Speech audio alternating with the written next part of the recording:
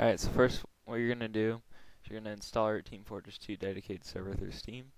Then what we're going to do is we're going to add your Garry's Mod content into the dedicated server. So go ahead and go to your Garry's Mod folder under your username.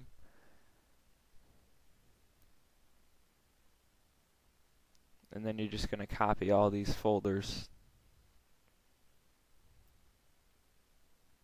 And then go to your dedicated server folder. And then you're just going to paste them in here.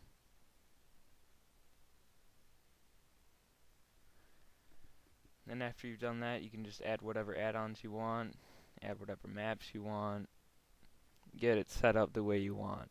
You might want to add a admin software just so that you can manage it. Alright, and see how I've already done it, but you just restart it and Garry's Mod should be up. There's an option to just make a server name, password if you want. You have to, don't forget the Archon password, just make it something you can remember. Alright, so once you get this set up, this is basically your dedicated server. It just runs off your desktop. It's running on Sandbox right now, and if you need any problem with your computer or your ports forwarding so other people can join, just send me a message and I'll help you out. And when you first start, well, I found mine right here, but when you first start your server, you might want to make it a bunch of symbols or something just so you can make sure that it's on the internet.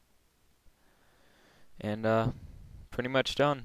If you have any questions or anything else like that, just let me know and I might be able to help you out. Thanks for watching.